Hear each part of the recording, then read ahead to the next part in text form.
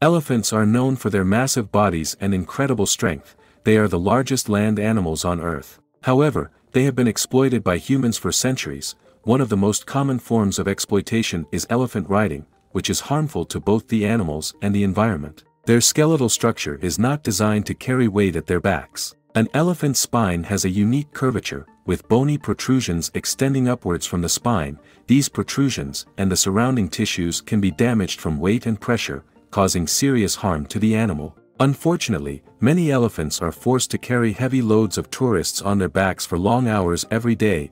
This puts an enormous amount of pressure on their spines, causing them to suffer from deformed and broken backs. It's incredibly harmful to their physical and mental health, and it's completely unnecessary. To make elephants suitable for riding, they're taken from their natural habitats and subjected to cruel training methods. These methods include chaining, beating, and other forms of physical and psychological abuse. Not only is elephant riding cruel to the animals, but it also harms the environment.